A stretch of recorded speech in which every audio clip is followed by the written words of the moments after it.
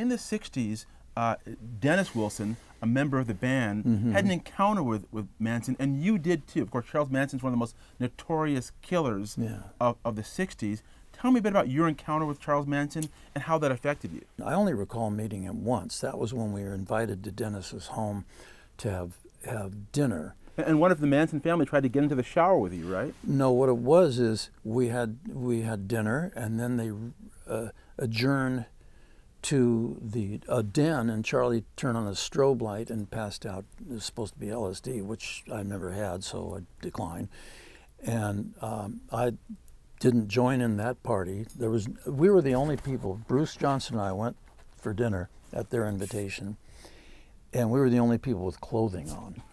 It was rather unusual.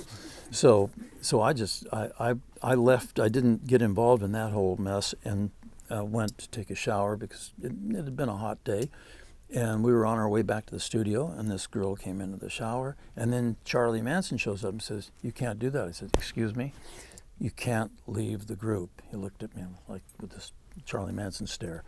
It was not good, and I got out of there as quickly as I could, and on our way back to the studio at Brian's house where we were recording, I said, "Well, Dennis, you really have an interesting character on your hands now." So that was my only time that I had any interaction with Charlie.